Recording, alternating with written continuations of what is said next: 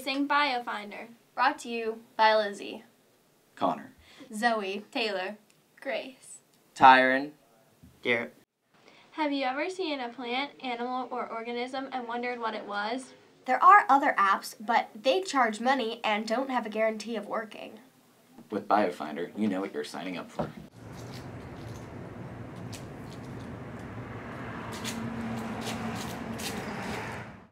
Ow.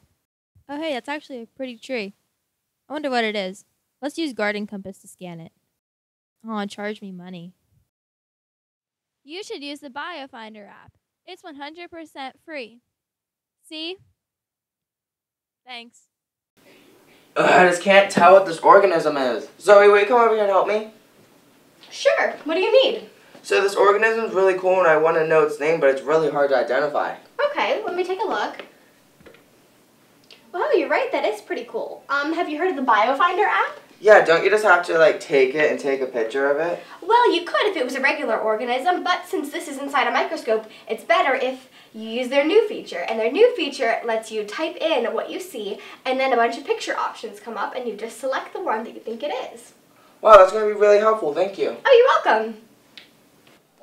In our district, we have biology class in the 9th grade. Biofindr has many classroom uses. Our teachers expect us to identify unknown organisms. With this app, we won't have to ask for help constantly during class. When you're on the go in your everyday life, you don't want to be carrying around a textbook everywhere you go to identify organisms. You just have your mobile device, which is always on you. With Biofindr, you can take a picture of what you see, or you can type in the features you see to find out more information. I see trees of green,